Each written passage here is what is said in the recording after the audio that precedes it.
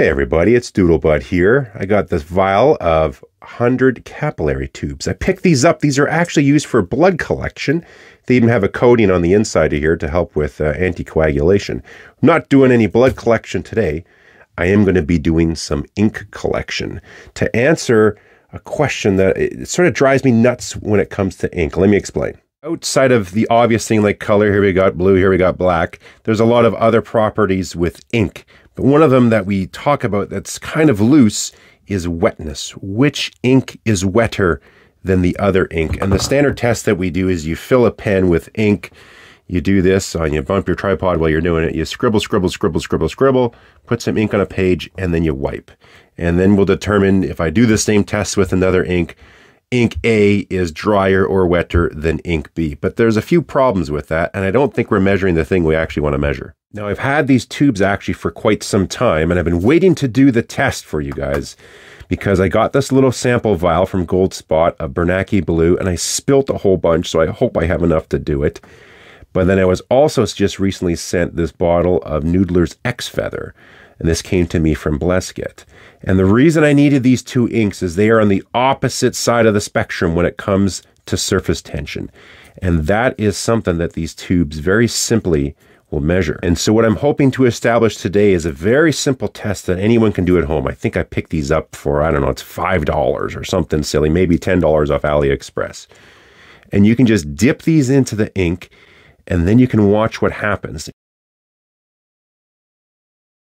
And then you'll be able to see right in front of your eyes if ink A is wetter or drier than ink B. But before we start doing that testing, I got to explain a few things. So we have a few things to go through, but I'll try to make it quick for you. Think of viscosity as a liquid's ability to resist flow. Something like honey has high viscosity because it wouldn't flow down this ramp very quickly. Water has a lower viscosity because it flows down here quite nice. It's telling you about the internal friction inside that liquid. High friction, high viscosity. Then there's surface tension. This is more of, you've got all these little molecules in here. We also have molecules around on the outside, like a thin skin, a film around that droplet.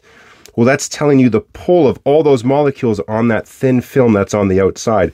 So if I try to deform this droplet of water or whatever the liquid is, if it's resisting being deformed, that means it has a high surface tension. Surface tension also tells you how well it interacts with other materials. So in the case of a fountain pen, we have a nib and we have a feed, and we want that ink to flow along through those components. Well, how well does that ink interact with them? So there's something called adhesive forces and cohesive forces. The cohesive forces are the forces of the molecules within that ink. Adhesive forces are the forces it's facing outside of it. So with that surface, let's say maybe it's the feed or the nib. If the cohesive forces are too high, it's not going to interact very well with the other things, other materials. And then there's something called surface energy. All right, so when a droplet of ink interacts with a surface, well, this has some energy to it, and if the energy is high enough, it can pull that liquid into it. And that's something we're going to measure. It's called contact angle. Okay, there's a lot of stuff, but we'll go through it. So you could have three different scenarios here. So here, let's say we have a droplet that's beading up. Like, let's say this is the hood of your car. You just waxed it and the water beads up, okay? Well, what happens is you reduced the surface energy, okay? So the cohesive forces are way stronger than the energy it's facing. Well, there's an angle of that water droplet you can measure from here to here. That's a high contact angle. That means it doesn't wet with that surface very well. Here's one that's wetted a little bit. It's now maybe a 90-degree angle, let's say, and one that's like fully wetted. This would be, let's say that's 10 degrees or 30 degrees or something like that. So the lower the contact angle means that liquid is wetting with that surface. That all has to do with the surface energy, the adhesive and cohesive forces going on, and that's what surface tension is all about. Let's just say you have a pen that seems to write dry even though the nib seems tuned properly. Well, what you'd want to do is have an ink that's going to flow through this quite well.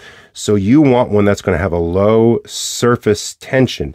It wants to interact. The adhesive forces are greater, and it's going to wet that surface because the contact angle gets quite low. You have to be careful in thinking that viscosity and surface tension are the same, or they move in the same direction, that if you have a low viscosity, you'll have a low surface tension.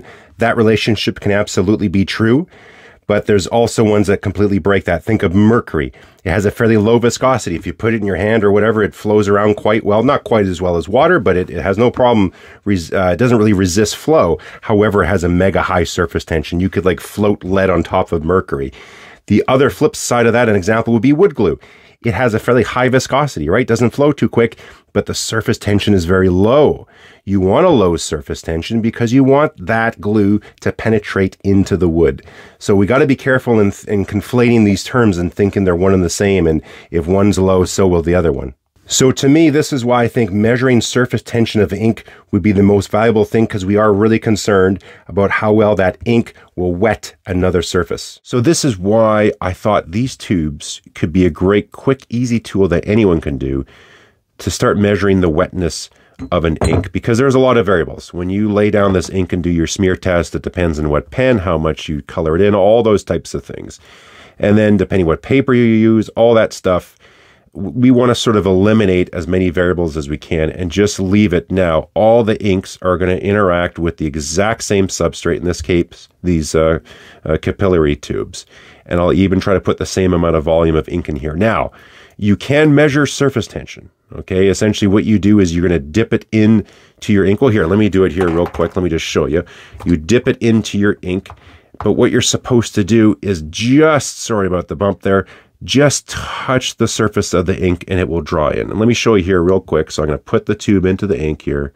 I'll try to get the very top of the bottle, and it now draws up some of the ink. But the challenge is, depending how much ink is in there, you can't always see how far you dip it down.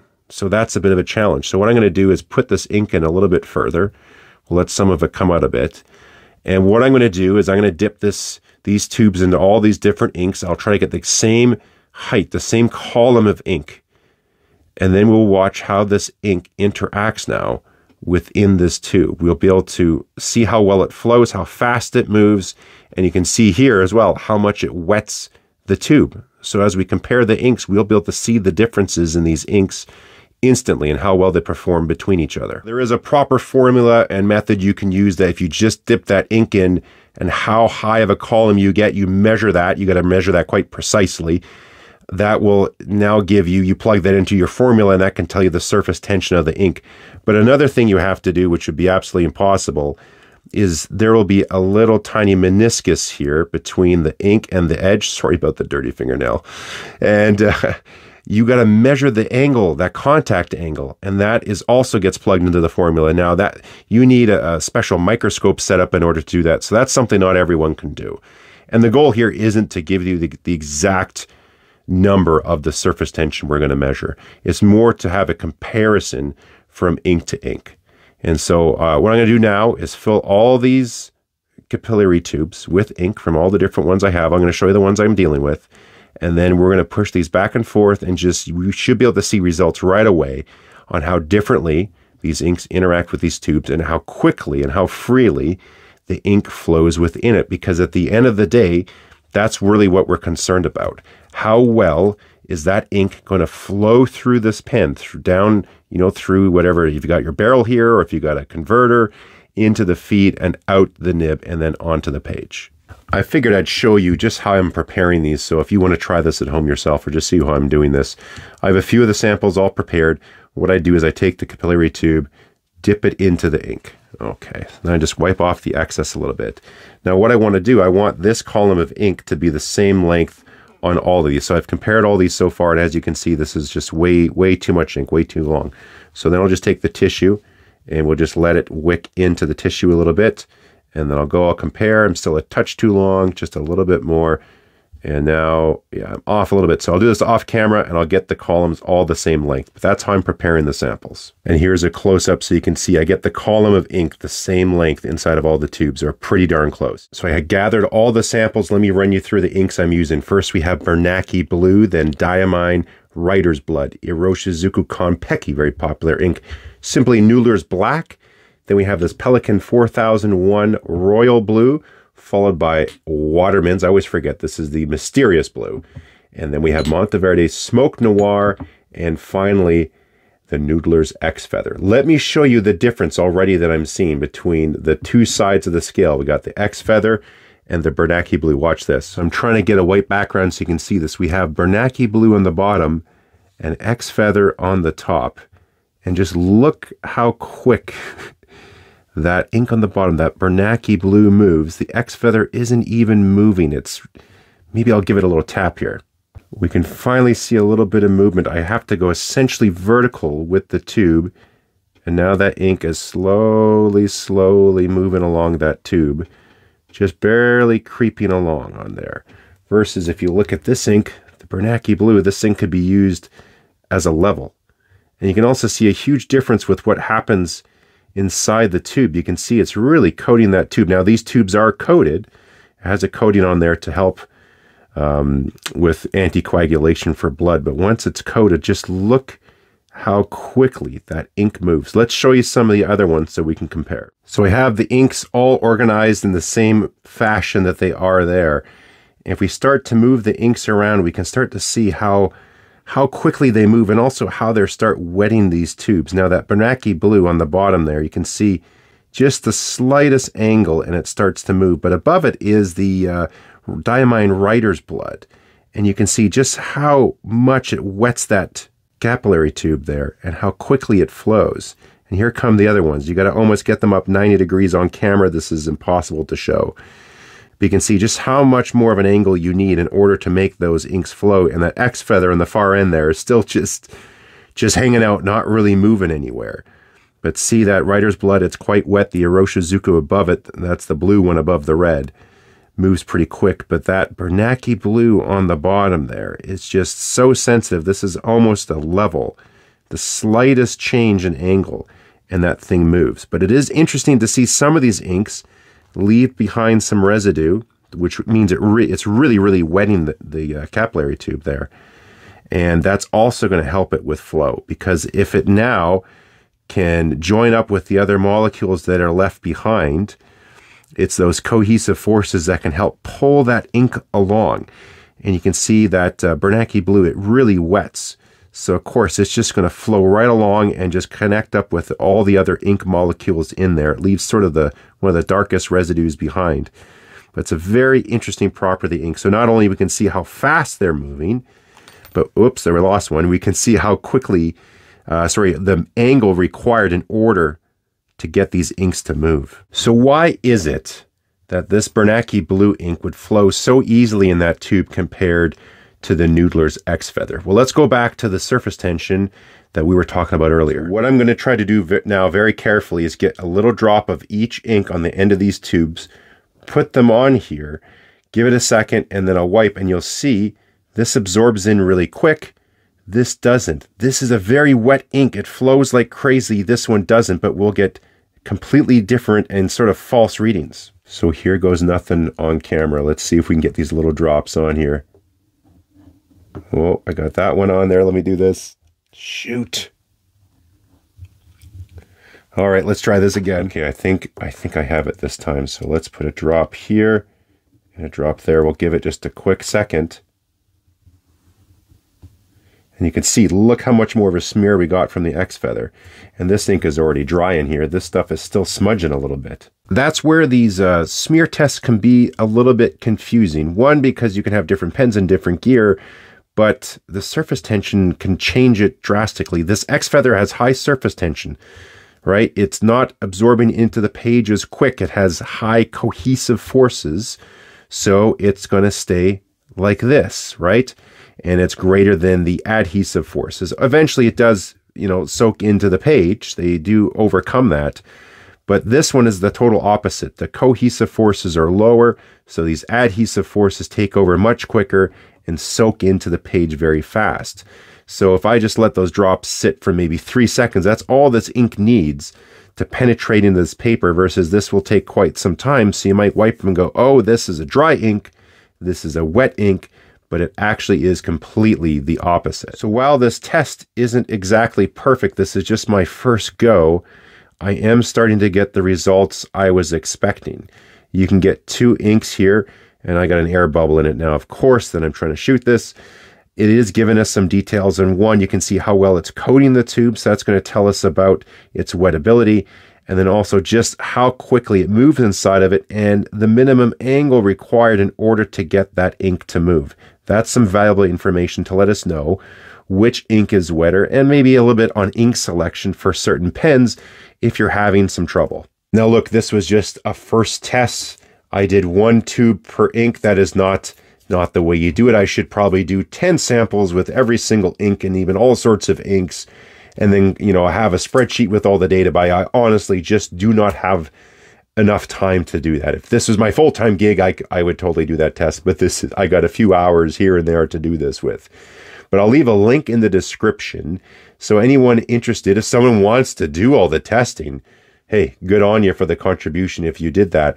But normally, if you're trying to find an ink that's a little bit more wet, maybe you have a flex pen and you want to use a wetter ink, it's either hit up Reddit and put the question and get tons of answers, or you can look around on different sites where they've sort of done those tests.